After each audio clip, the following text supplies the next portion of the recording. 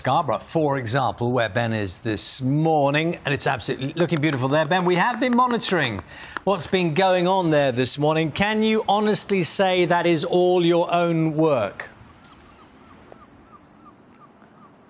Absolutely, Charlie. I've been busy all morning making this, and this is the final piece of it all. That's rather magnificent, I think you'll agree. An architectural triumph here on the beach in Scarborough, much like the building I've taken inspiration from here in Britain's first and oldest seaside town, up there on the hill, the Grand Hotel. It was the biggest hotel in Europe when it opened in the 1800s. It's got a rather lovely design, 365 rooms to represent the days of the year, 12 floors to represent the months, and the 4 towers representing the 4 seasons. Of course, this year, one of those seasons has been, well, a little slow to arrive, hasn't it? We've been waiting for summer, and by the looks of it, it is about to finally begin. And that really matters to towns and cities, our seaside resorts like this one, because something like 3/4 of us, more than 3/4 of us, say that we are planning to have at least one holiday in the UK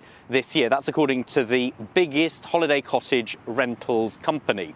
And it all adds up. That total is worth something like £13.8 billion to the economy, because each trip, each holiday on average, means spending of about £1,000 on all sorts of things, from accommodation to travel to eating out to amusements and little souvenirs for your friends and family. So let's find out how important a sunny weekend will be from 2 business owners here. We've got Shirley, who has 10 rental companies. We've got Guillain, who runs an ice cream shop as well.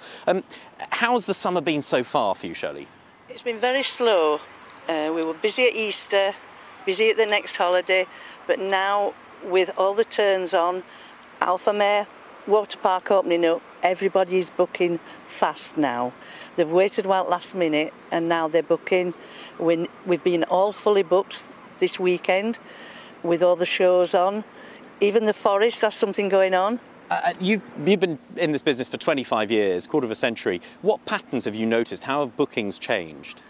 Well, now they used to book a week at a time on a fortnight. Now they book Monday to Friday, Friday to Monday, Wednesday to Wednesday. It's all different now. They're only booking 2 or 3 nights, the majority of them. OK, and has that meant prices had to go up? A little bit, yes. Since COVID, prices have gone up, but not too much. That's good to know. That is good to know. Shirley, thank you very much. Let's speak to Julian. What's your experience been as an ice cream shop owner of the summer so far? Well, it's been pretty good. We get a lot of local customers, and that's like a plateau through the year, keeps us going.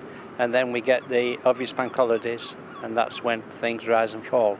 And if it's a sunny weekend, if tomorrow's a day like this, what kind of impact does that have on sales? Do you see a big uplift, and how much so? Yeah, I would think on a day like this, it'll probably, and yesterday, take-ins will probably triple. And is that more people coming in, or is that people treating themselves to a bigger ice cream? Yeah, it's a mixture of both, you know. We get a lot of gluttons in who like to sit at the counter and have an enormous ice cream. And we get those people that prefer to go to the outsales and walk along the front in the sun. And what does a 99 with a flake cost these days? I think it's about £2.65. Well, it's not bad, actually, not bad. Julian and Shirley, thank you both very much indeed. Naga, Charlie, I've pretty much got the beach largely to myself this morning. I've put the towel down, ready for tomorrow, just in case it gets busy. I suspect it might get busy. Actually, there are about half a dozen seaside towns and cities that have been named as the most searched for the peak summer period.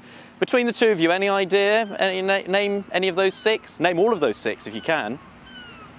So the question was, repeat the question, so give us a chance. So, we've had information from a popular booking site about the most searched for seaside towns and cities in the UK for the peak summer period. There are 6 which are the most searched for. Brighton's one, very good. Newquay. Charlie? Newquay, yeah, that's good.